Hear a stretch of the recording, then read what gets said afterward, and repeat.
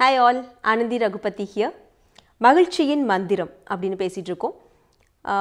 சந்தோஷமா இருக்கிறது அப்படிங்கிறது ஒரு பெரிய கலை தான் அது. அதை கற்றுக்கணும் அப்படின்னா நமக்கு நடக்கிற நெகட்டிவ் எல்லாம் நமக்கு நடக்கிற சோகம், சோதனைகள், வேதனைகள், காயங்கள் இதையெல்லாம் துணிஞ்சு பார்க்கறதுக்கு தைரியம் வேணும். இப்போது ஒரு எக்ஸாம்பிள் சொல்லணுன்னா, இந்த நாய் ஓடிக்கிட்டே இருந்துச்சு, நம்ம ஓடணுன்னா நாய் துரத்துன்னு சொல்லுவாங்க. எப்போ ஒரு நிமிஷம் நீங்கள் திரும்பி வேகமாக பார்க்குறீங்களோ அந்த நிமிஷம் அதை துரத்துற நாய் பின்வாங்கிடுன்னு சொல்லுவாங்க. அதே மாதிரி தான் லைஃப்பில் நிறைய ப்ராப்ளம் வரும்போது, நிறைய கஷ்டம் வரும்போது, அச்சோ ப்ராப்ளம் வந்துருச்சே, கஷ்டம் வந்துருச்சே நம்ம பேசும்போது கண்டிப்பாக அது இன்னும் வேகமாக நம்மளை துரத்த ஆரம்பிக்குது. எப்போ ஒரு செகண்ட் நம்ம ஆசுவாசப்படுத்திட்டு இதுதான பிரச்சனை அப்படின்னு நம்ம அனலைஸ் பண்ணுறோமோ அப்போ ஆட்டோமேட்டிக்காக அதை ஃபேஸ் பண்ணுறதுக்கான தைரியம் நமக்கு யூனிவர்ஸ்கிட்டேருந்து கிடைக்கும்.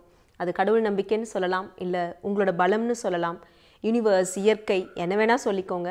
அந்த பலம் வேணும் அப்படின்னா நம்ம அதை திரும்பி நின்று பார்க்குறதுக்கு தயாராகணும். ப்ராப்ளம்னு ஓடாமல் சொல்யூஷன் அப்படின்னு பார்க்க தெரியணும். ஓகே, இனிமேல் அதே மாதிரி பார்க்கலாம். நம்மளோட ப்ராப்ளமை ஃபேஸ் பண்ண தயாராகலாம். நன்றி.